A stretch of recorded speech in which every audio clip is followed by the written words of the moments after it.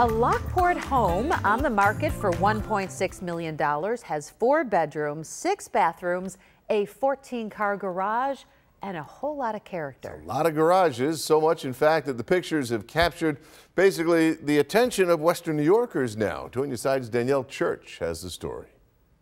At first glance, it looks like just another home in Lockport, but we all know that looks can be deceiving and you have to pay attention to the personality.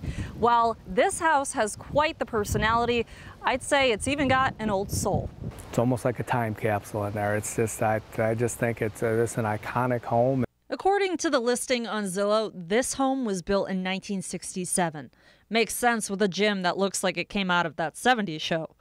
There's also a satin-covered toilet. Talk about sitting on a throne.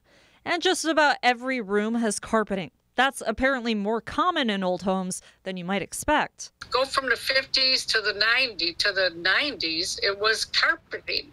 You had all your carpet stores and people carpeted everything. They didn't think about hardwoods or tiles. Twitter account Zillow Gone Wild posted about the home and people lost their minds over it. They replied, "Colors you can feel. Looks like you could play one hell of a game of Clue in there. And my personal favorite, going to need a riding mower and riding vacuum before I purchase this one." Some neighbors who never went inside are now even showing their appreciation. Each and every room in there would be just a great conversation piece. But those who have had the pleasure of being in this conversation starter, it was just real nice and cozy. Got to know the owners, Elmer and Val Grancelli, well-known real estate developers in Western New York.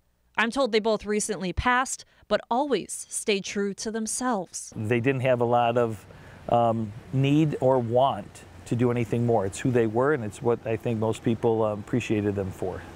They were unique, and together they created a home. Except for a couple minor changes, I probably wouldn't do a thing in there. Even Western New York can adore. Danielle Church, Channel 2 News.